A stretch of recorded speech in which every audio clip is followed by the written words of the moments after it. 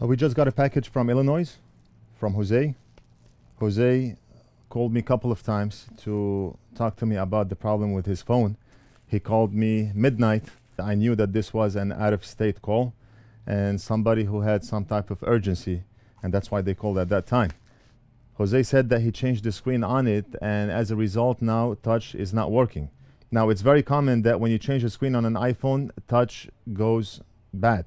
Why is that? Because when you try to pry the screen off the board, what you end up doing is ripping components from the logic board. The components are right under the connector. I'll show you what I mean under the microscope. So touch is not working. The first thing we have to do is disconnect the battery, which is right over here. Battery is disconnected. This is where the screen connects. It's just gently from the surface we go under the connector and pull sideways.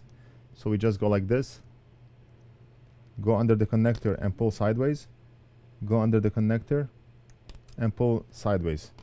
Now if you're not careful, you can easily rip components from under the connector, and these components are extremely tiny. They are the SMD01005 components, microscopic. Let's take a look under the microscope. Right off the bat, I see a missing component. Do you see it? Right over here.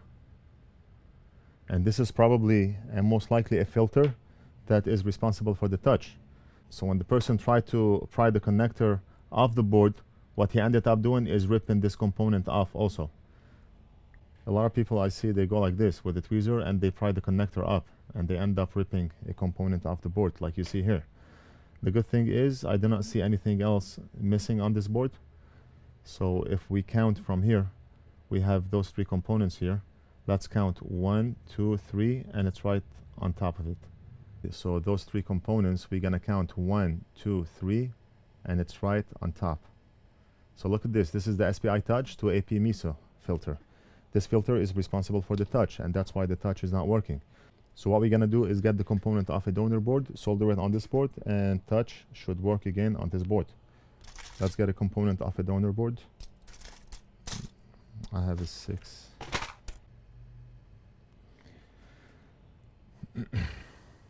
The first thing I want to do is add solder onto the pads. Otherwise the component is not going to stick on those pads. We are dealing with very, very tiny pads, so we're going to use an extra fine soldering tip. And let's do this. We're going to add some flux.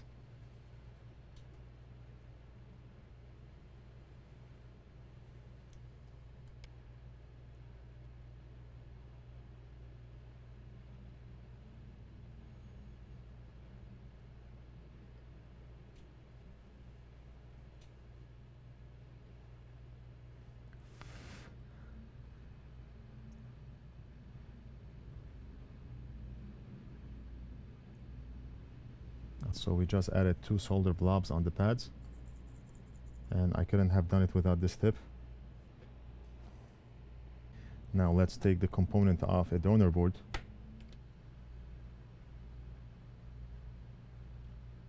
Right there. Okay, it's very difficult to grab on this component with your tweezers, so what I do is I make it stick to one side of the tweezer and I put it right here.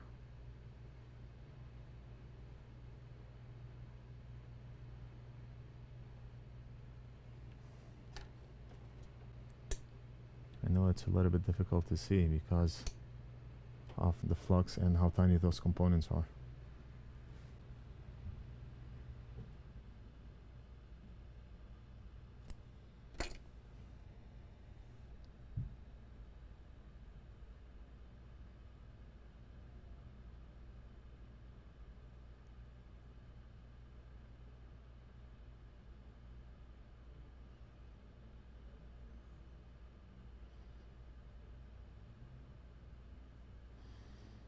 And that's it.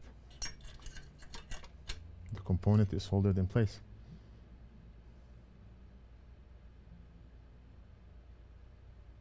Just making sure that all the components are in place. And that's it.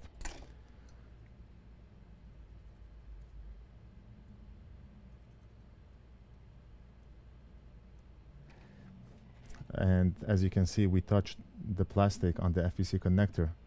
That's okay, because it's extremely difficult not to touch it. The components are very, very close to the connector.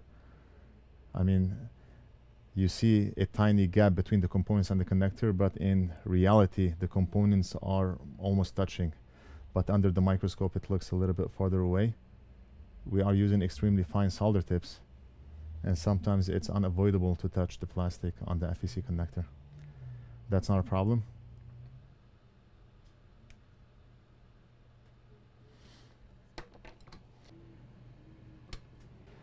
Where's the screen? Right over here.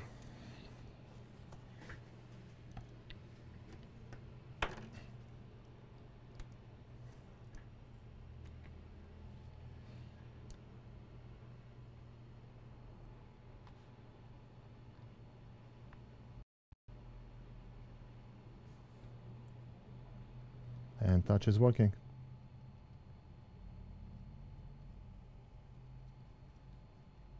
So the filter was the problem, and the filter was causing the touch not to work. The phone is working and everything is good. So dealing with those components is not so easy. And just an advice to anybody changing screens on their iPhones, do not dig deep under the connector when trying to pry the connector off.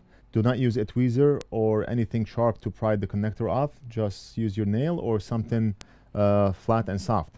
So I hope you enjoyed the video. Like this video if you liked it. Subscribe if you haven't already done so. Leave a comment if you have any questions, and I'll see you in the next video.